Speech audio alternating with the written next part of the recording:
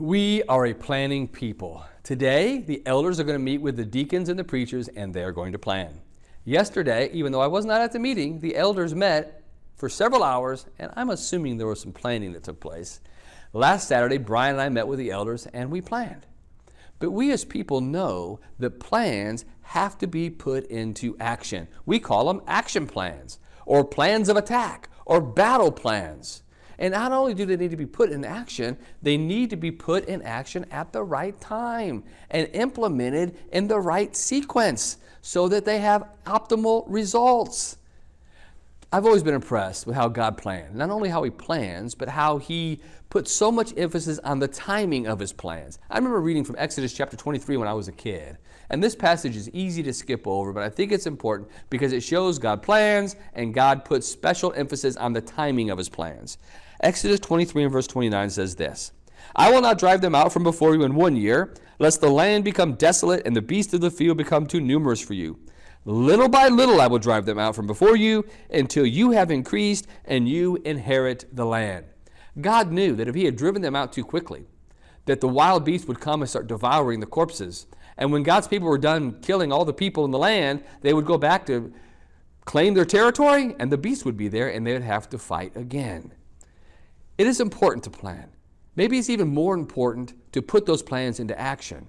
And possibly the most important of all is to put our plans into action at the right time and having the patience to do it step by step, little by little, so that God is glorified. That brings us to Jesus. Jesus was resolved to follow God's plan perfectly, right down to the timing of the plan, to the very end of His life. Luke chapter 3 and verse 23 tells us that Jesus was around 30 years old when He began His ministry. I can't speak for Jesus, but I can tell you, I would have probably wanted to start earlier. Tell a guy who's 20 he's got to wait 10 more years to start, I want to start faster, or 25. We don't know why God picked 30. It could have been that Jesus had to grow in wisdom from the time He was 12 to the time He was 30 until He was ready. It could have been that He needed some years of experience so that other people will view Him as credible as a teacher. Regardless of why God waited till Jesus was 30, we have to be impressed with Jesus' willingness to wait that long before He even started His ministry. Well, at the age of 30, He started His ministry. John proclaimed Him to be the Lamb of God that takes away the sins of the world. He was baptized in the Jordan River, and when He came out of the water, God did not lift Him up, transport Him to Jerusalem, open heaven while He's in the temple and say, "That's my Son, listen to Him." No. You know what God's plan was for the timing of Jesus' ministry after He started? Was to pause. That's right. Wait 40 days. Go into the wilderness and don't eat for 40 days, and the devil is going to meet you in the wilderness, and he is going to tempt you those 40 days. And when you're really, really hungry because you haven't eaten, he's going to tempt you with some stones to become bread. Matthew chapter 4 details that out. And Jesus successfully completed every one of the temptations, defeated the devil on every turn, and was following God to the fullest. Not only the plan, but the timing of the plan. But even after that, it wasn't time for Him to go to Jerusalem and do all these signs, even greater signs than Moses could perform, and tell them, "I am the Son of God." You know what it was time for Him to do? Pick some apostles, pick some disciples. And the disciples and Jesus' mother find themselves not in Jerusalem, but find themselves in Cana of Galilee at a wedding. I mean, I think, why does God want Jesus to go to a wedding? He's at this wedding, and in verse 3 at the very end, Mary says to Him, "They have no wine." Jesus says to her, "What does that have to do with me? My hour has not yet come." Now, Mary is not deterred. She tells the servant or the deacon to do whatever Jesus says. That's good advice. Jesus tells him to fill some pots with water. Jesus does turn the water into wine. So He's respectful of His mother. He realizes the situation, but He is also very concerned about the timing of events that will eventually lead to the cross. And that concern over timing never leaves Jesus. Turn to John chapter 7. In John chapter 7, it's not Jesus' mother who's trying to get him to do a sign to solve a problem at a wedding and to show who he is, who she knows he is. It's his brothers that are egging him on to go to the feast so that he can be discredited and humiliated because they don't believe in him. He's not buying it. He says he's not going to the feast. He turns to his disciples and tells them they need to go to the feast. Look at John chapter 7 and verse 7. It says, "The world cannot hate you, but it hates me because I testify of it that its works are evil. You go up to this feast. I am not yet going to this feast, for my time has not yet come fully." When he said these things, he stayed in Galilee. They went to the feast. The brothers went to the feast. And at the feast, everybody was asking, "Where's Jesus? Where's Jesus? Where's Jesus?" Well, interestingly enough, the timing of Jesus going to the feast was halfway through the feast. When it was halfway through, Jesus did go and he begins teaching in the temple. And in John chapter 7, he cried out and taught. And he told them, "You know who I am." And in verse 37, on the very last day, that great day of the feast, Jesus stood and cried out saying, "If anyone thirsts, let him come to me and drink. He who believes in me, as the scripture has said, out of his heart will flow rivers of living water."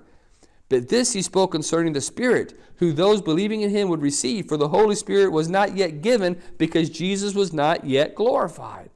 Jesus did go to the feast when the time was right. He trusted that God could take care of him and protect his timing. Not a single person laid a hand on Jesus because his time had not yet come. But brothers and sisters, God be glorified and Jesus be honored, because when the time did come, our Savior was ready. Turn to Luke chapter 9. We're going to start reading in verse 43 in just a minute. In Luke chapter 9, we have another lesson about the timing that Jesus was so concerned about. Early on, a man brings his son to Jesus' disciples. He has a demon, and he wants the demon cast out. The apostles can't cast it out. Jesus hears what's going on. He comes over. The whole thing is explained to him. Jesus ends up casting that demon out. They couldn't do it because of a lack of faith. And as a result of that, I want you to put yourself in the moment. Put yourself there and just let these words soak in. Jesus has just cast a demon out of a little boy. And the Bible says this, "And they were all amazed at the majesty of God." But you know what? Jesus knew that it was not time to sit around and be amazed at the majesty of God. In verse 44, he tells his disciples, "Let these words sink down deep into your ears, for the Son of Man is about to be betrayed into the hands of men." Don't get caught up in this. But they did not understand this saying. They were hidden from him, and they did not perceive it, and they were afraid to ask him about this saying. Jesus knew the importance of following God's law perfectly. And he knew that people are going to get sidetracked with timing. You're going to think the time is now, and it's not now. Now is not the time for us to bask in God being glorified over this event. Now is the time to turn our attention to what God has in store for us, for me to be offered up for the sins of the world. As a matter of fact, in verse 51, it says, "Now it came to pass when the time had come for him to be received up, that he steadfastly set his face to go to Jerusalem." He was determined at this very critical moment to go to Jerusalem. The timing was now, and Jesus was ready.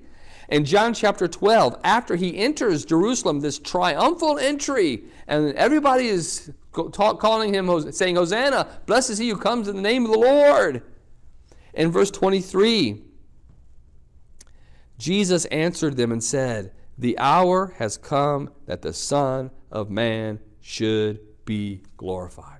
In verse 27, it says, "Now my soul is troubled, and what shall I say? Father, save me from this hour? But for this purpose I came to this hour. Father, glorify your name." Then a voice came from heaven saying, "I have both glorified it and will glorify it again." Jesus goes into the upper room and he establishes this very memorial that we are taking right now to remember Jesus by taking the bread and taking the fruit of the vine. After this meal is over, as they make their way to the Garden of Gethsemane, Jesus spoke these words in John chapter 17 and verse 1. "Father, the hour has come. Glorify your Son, and your Son may also glorify you." In verse 4, he says, I have glorified you on the earth. I have finished the work which you have given me to do. And now, O Father, glorify me together with yourself with the glory which I had with you before the world was. Jesus says, the time is coming to an end. I have finished all the work that you have given me to do. And then in Mark chapter 14, after they make their way to the garden, and Jesus finishes up the prayer in the garden, he says to his disciples in verse 41 of Mark 14, are you still sleeping and resting? It is enough. The hour has come. The time is now. Behold, the Son of Man is being betrayed into the hands of sinners. Rise, let us be going. See, my betrayer is at hand. The time was right. And when the time was right, Jesus was ready. And Jesus fulfilled his ministry perfectly in the perfect time. So much so that while Jesus was hanging on that cross, he knew when his life was to end. In John chapter 19 and verse 28, the Bible says this.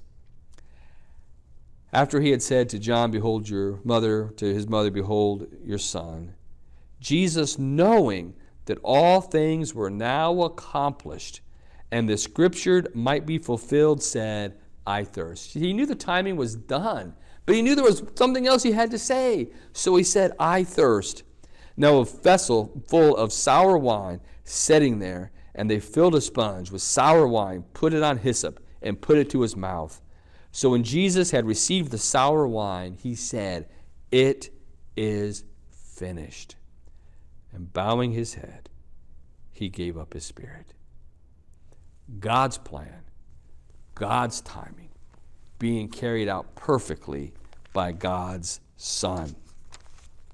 If Jesus had come on the scene and instantly told everyone who he was and what the plan was, the plan would have been in jeopardy. The fact that Jesus spoke the words of the Father, taught the commands of the Father, and performed his Father's work at the exact time and in the perfect way to have optimal impact and ultimate success stands as a tribute to an obedient Son and a wonderful Savior. The Savior that we honor right now, who was determined and resolved to follow God's plan and fulfill it in God's time. Praise be to God that he did exactly that.